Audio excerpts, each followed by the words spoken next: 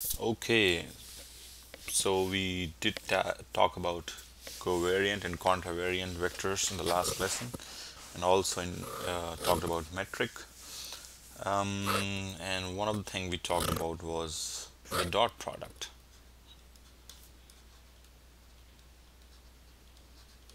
The dot product for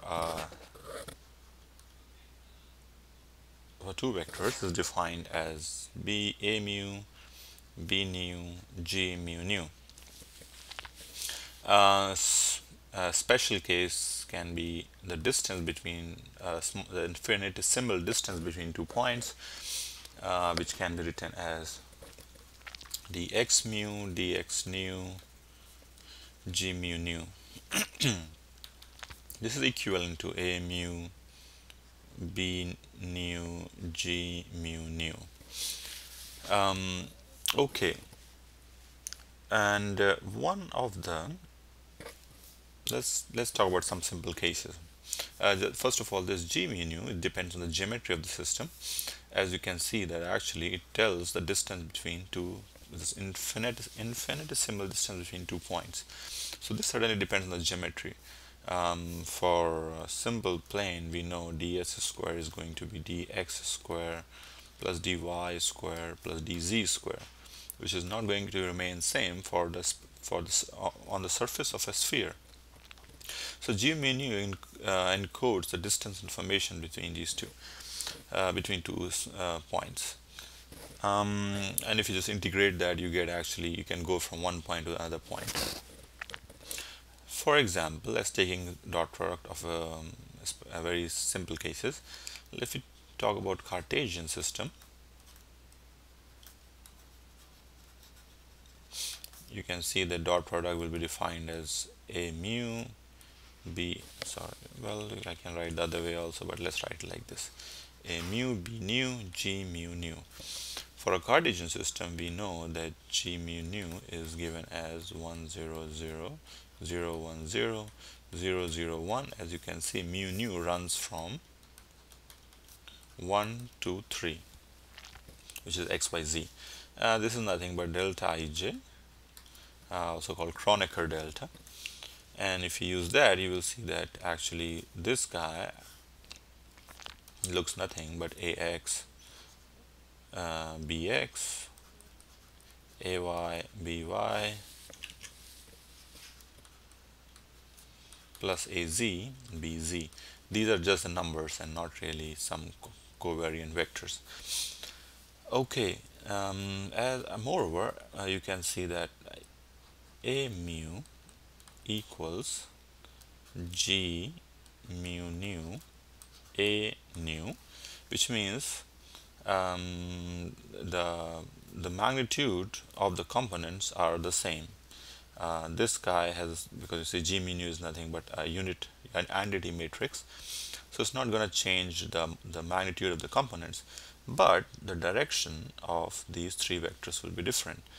So if your initial Cartesian system is xyz, which means a plane stacked over on top of each other, planes stacked on top of each other, then this geometry, when you take the gradients of these, you will not get the same. So you can say like this: if E1, E2, then the gradient will be E3. Same as the cyclic law we discussed. For this case, actually, E3 and E3 are in the same direction, interestingly. Okay, but you know that how to find the direction of the contravariant, the covariant, if contravariant are given. It's just the gradient of the contours that define the geometry of the space. Okay, from you can also, there's one more interesting and important relationship, and this is, you can memorize this. Moreover, g mu nu equals g mu nu inverse. If you write this as a matrix, then you can just take an inverse to find the superscript mu nu from the subscript mu nu, and vice versa. Now we say metric tensor, so basically both these are actually tensors. And what does that mean? This basically means they satisfy the following condition. G mu nu depends on the geometry of the system and actually transforms like this.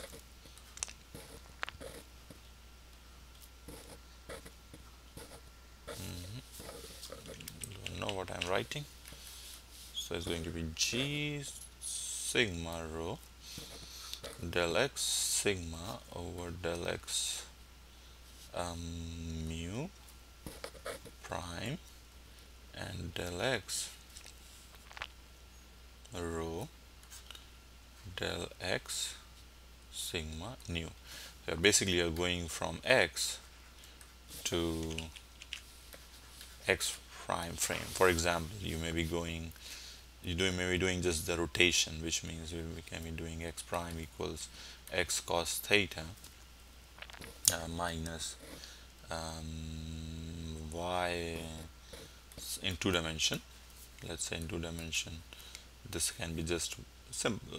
I'm just giving an example of one of the transformations, and y prime will be nothing but x sine theta plus y cos theta. Okay. Now what this is something that really defines a tensor, and vector is nothing but a special case of a tensor. So what is so special about this expression? Well, as you see, the new components of G mu nu are nothing but a linear combination of the old components. These guys are not intermixing among each other. These two are not intermixing, but if you do the same for Christoffel symbols, you will see they actually intermix. So the new symbols are nothing but the new components of G mu nu are nothing but a linear combination of the old components of G mu nu or G sigma rho. And all it depends, and this linear combination, it depends all on the way you change the coordinate system. As a matter of fact, this whole thing for a vector you will write v prime mu equals del x rho del x prime mu v. This is a covariant vector or covariant component of the vector sigma. For this, you see this is the transformation matrix, which for rotation will look something like cos theta minus sine theta, cos theta. As you can see, all it does, it changes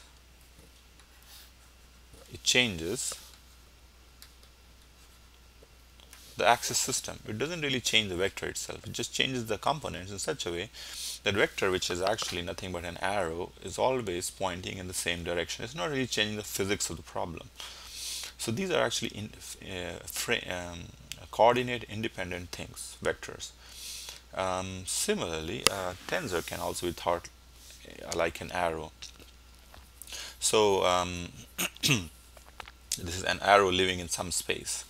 So let's say if you have G mu nu, it's living in a space of E1, E mu covariant vectors. You can think like that.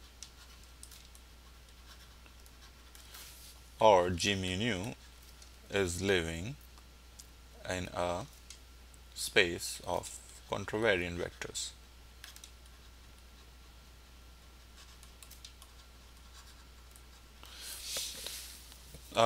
So these are just components. It's the same vector. So it's some vector, some arrow living in an abstract space defined by your basis vectors, and this arrow actually stays the same.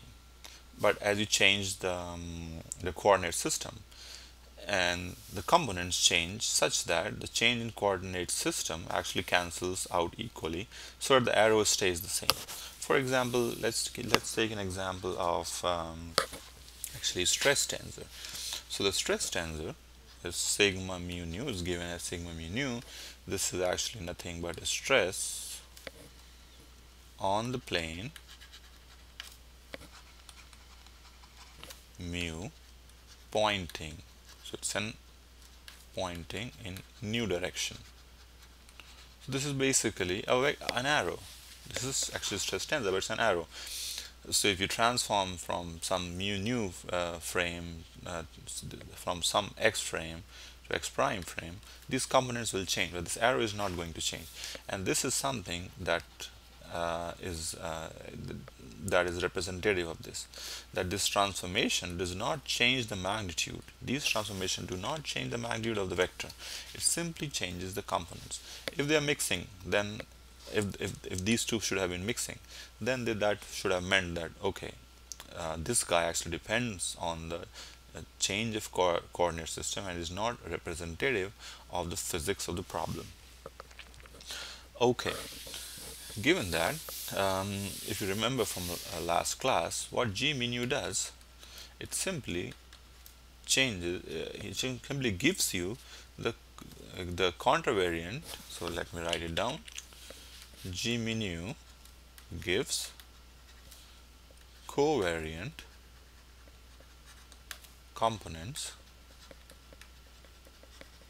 from contravariant components of the vector. And that thing actually is just vice versa. It gives contravariant from the covariant components of the vector. Now, which basically means that if you have defined your vector space such that, let's say, you assume your coordinate system to be tangents at contours, fixed contours that define the geometry of the system, then if you express these this vector in terms of E1, E2, which is nothing but tangent to the contour, and E2, which is again, it's an orthogonal system. If you define like this, just taking as a basic example, then you express actually them in a contravariant form. But if you do not draw tangents to the contours itself, but the gradients of the contours, and then define your coordinate system as the tangent to the gradient of these contours, that's an important statement, then you actually express your vectors in covariant components. So a vector is easy to see for vectors, but using this idea of this abstract vector living in sub-abstract space, actually G min u does the same thing for a tensor. So if you have a tensor like this, let's say sigma, mu sigma, then what it does, it brings down an indices. So this particular component of the vector space, it's changed from contravariant to a covariant vector, which covariant tensor, and what you get is actually mu sigma. So this is a mixed tensor.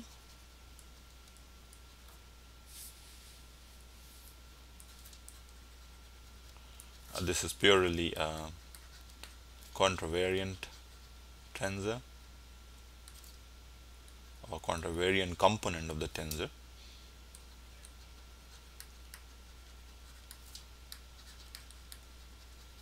And T min u is covariant component of the tensor.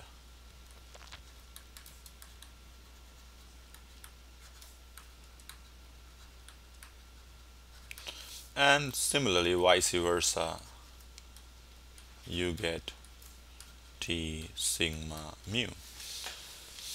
So all it does, it produces this mixed components from covariant components of the tensor. Now, I have not been mathematically rigorous because I am not really a mathematician, but I'll leave a link in the comments in the information section, which describes how you can understand a vector in an abstract space composed of basis vectors. So my main idea was to include these two, was to explain these two equations.